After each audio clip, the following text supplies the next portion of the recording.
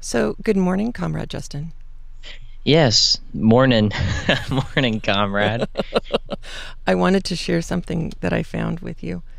It's not gin, but it should be because Ooh, it is a I like Crystal that. Skull Head vodka. Watch out, Harrison Ford is going to be busting through there as Indiana Jones to nab that. How sad is it that we both thought the same thing? Our first look at a Crystal Skull full of vodka, and what do we think? Indiana Jones. Right. I There's mean, something wrong. how did you feel about that one too? Did you see the fourth one? I was so disappointed. I know Shia LaBeouf swinging from vines with a bunch of primates. No, thank you. You know No thanks. what made me really, really sad, though? I mean, really tragically, angrily sad? Wait, isn't there? No, swangry is sweaty and angry. What's sad and Swangry? angry? Yeah, that's one of Jessica's. She was swangry. I get swangry in humidity. Oh my god! But there needs to be one for sad and angry. Sangry just Yeah. doesn't work. Either way, the important thing is Marion. The first Indiana Jones movie worked so well in a huge part because Marion, 5'2", was so feisty and smart and funny Yeah. and just as clever as he was and all of that. And then the second movie, which will not be named, was so appallingly bad, in large part because the female sidekick, who I know is Steven Spielberg's wife and everything, and I'm not going to comment on that, but I am going to say she blew it. Along with the violence against children thing, which crossed a Ooh. line. I think it's not fun if kids are getting hurt. Then it becomes a horror film. But they never really got the girl right ever again after Marion. And seeing them bring Karen Allen back, I was like, yes, they understand. It's all about Marion. It's all about Uh, feisty. And she was whiny and shrill and obnoxious. And I thought, I feel so bad for Karen Allen. Because if you look at her work, like her actual acting work outside of Indiana Jones, she is neither shrill nor whiny. She is Marion. And so my heart broke. And I thought, oh, God. The one franchise that actually got it right, and it was tricky to do, National Treasure. Because they kept the girl for the sequel. They switched it up. They mhm. had to.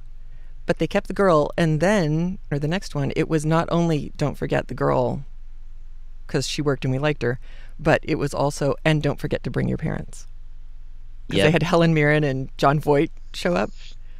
Like, these are important lessons that franchises need to learn and accept. Don't forget the girl. Bring your parents. Resourceful people we are, said Yoda. Never mind. But yes. Um, The look on your the, face said it all. we're not gonna go there right now. I could go off about Nicolas Cage for a while. So, Oh, yeah. Well, maybe we or need like in a more. good, just a strange way, not like negative. He's a kind of an interestingly strange guy. Yeah. Uh, Uh, Unfortunately, one of the movies he would never ever be able to be in would be 1984.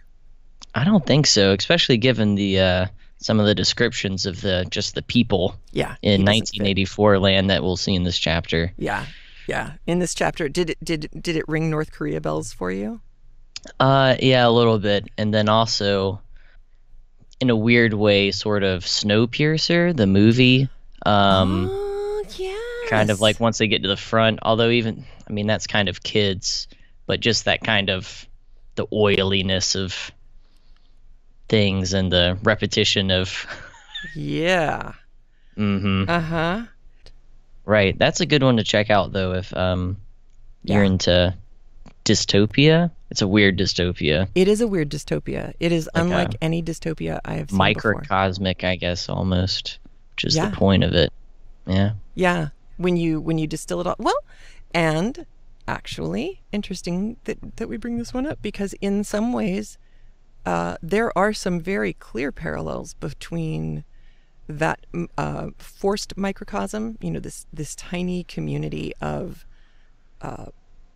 collectively miserable people who appear to all be miserable in the same way for the same reasons, which is kind of not true, and where Winston is. Yeah. The weird part with 1984 is having the pearls there, and I think that's going to get progressively stranger as we go along through the rest of the book. But were there any things that you thought people should be aware of before diving into chapter 5? There was a word or two maybe that I looked up because I didn't exactly. I mean, in context, I kind of figured it out, but I don't think are used a whole lot. Mm-hmm. It would have helped if I wrote it down. I think it's a pannikin. Yes. I was going to look that one up, and then I thought, oh, maybe not. It's just like like a cup or bowl for drinking. It's pretty much For drinking, though. I think so. Let me double check that. That's very interesting, because that's what they were served their stew in. Yeah. Ha-ha. A small metal drinking cup. Interesting. Noun. Yep.